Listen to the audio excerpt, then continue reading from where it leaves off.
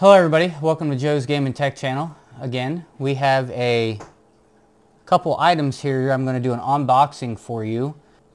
And later down the road we will do a more detailed review of these items to include a benchmark because they're all part of a PC build, so that way you can see the performance of them as well as see what comes in the package. So we're going to get started here with, first we have the cooling unit for the CPU. It is a Cooler Master Hyper 212 Evo.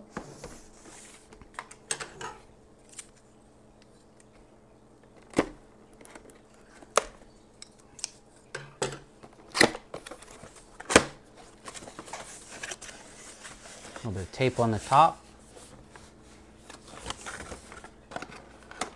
Pulls right out into a nice tray. Got a back plate. Some instructions here.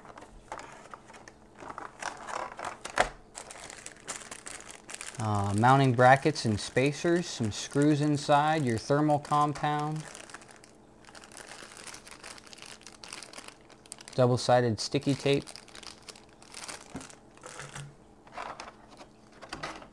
and then the cooling unit itself, the heat sink, the fan. It's already actually all pretty much assembled. Plug for it there, and there it is. Pretty simple. I do like with this they put a protector on the bottom here. I don't know if you can tell, but there's a protector right there to keep the copper contacts the thermal paste with the processor. Keep that clean and free of dirt before it gets installed. So that's nice. That's it for that. Next we got a solid state drive. It's a Crucial MX100. Great drive. It's 512 gigs. As you can see, the package is very small because the device is very small. Solid state drive. No moving parts, which equals great performance.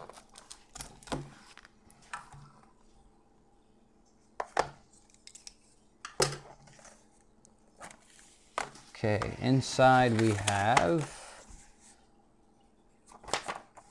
activation information for, I guess this has software you can download from the company to manage the drive and do trim support and stuff like that. So yeah, activation information, keep that. And there's the drive. This looks like a mounting bracket of some type. Very small, very fast drive. I think the read and write speeds are 500 and 540 megs a second. So very fast drive. Next is another hard drive. It's a Western Digital 1 terabyte hard drive.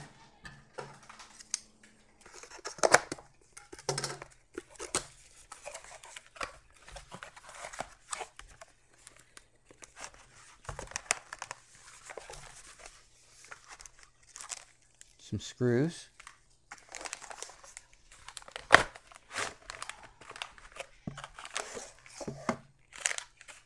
Hard drive packaged nicely. Standard simple hard drive in your static shield. Keep it safe. Documentation, warranty information. Show there's registration information and stuff like that. Another hard drive.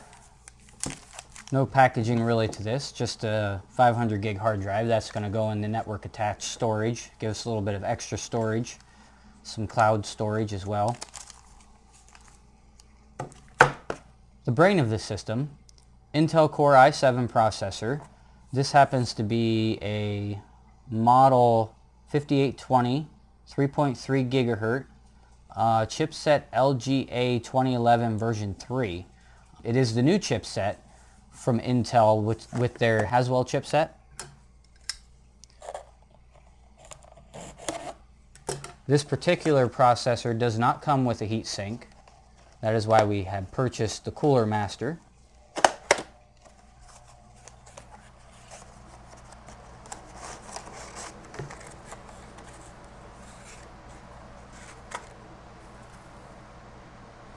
little sticker there you can stick on your computer. Your owner's manual, basically. Installation instructions. Comes with a 3-year limited warranty. And you also get McAfee Live antivirus, which I personally do not recommend McAfee software, but it comes with it.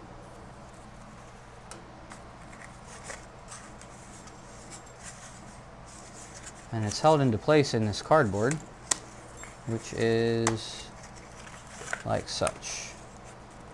And that is one hefty looking chip.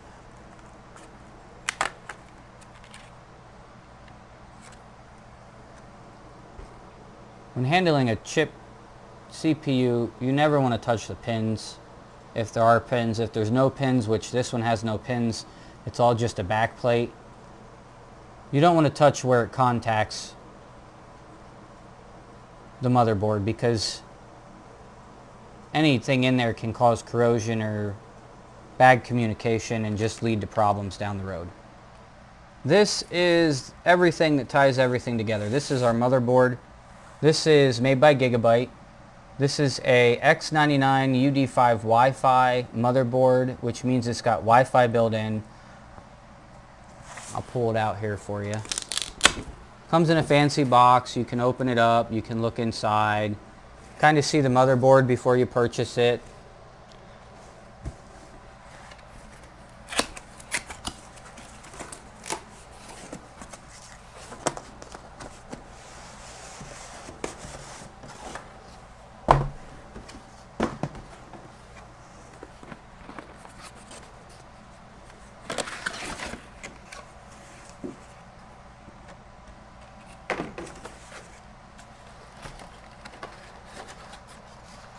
So in the box you have the motherboard.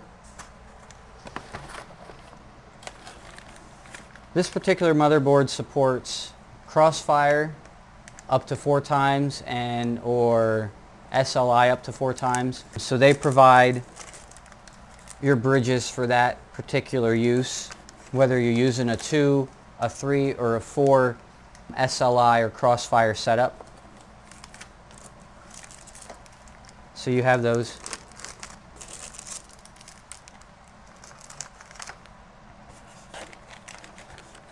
You have SATA cables, braided SATA cables. And these are going to be SATA 3.0, which supports your 6 gigabit per second transfer rate.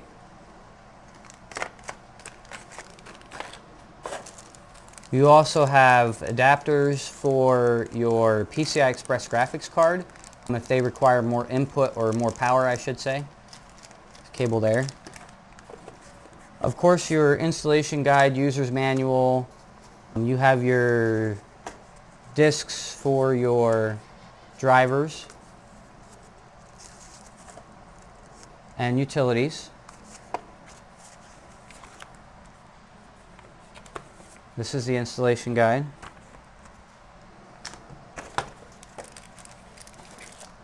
And the cool thing about this back panel is it's actually a lighted back panel. It plugs into the motherboard. It's great for cases where you're in the dark, you're at a LAN party or something, and you need to plug stuff in and you're like, I can't see the plug. Well, this is all lit up back here for you. And we can pull this out here and let's take a little bit more. You can see it better that way. It's all lit up. Very nice.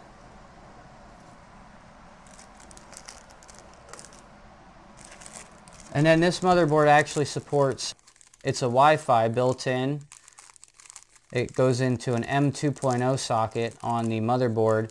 So it's got your Wi-Fi and Bluetooth antenna right here, which you can put anywhere you think you might want to. Sit it down and then extend that up and you're good. So you got Wi-Fi and Bluetooth all in one. It's great.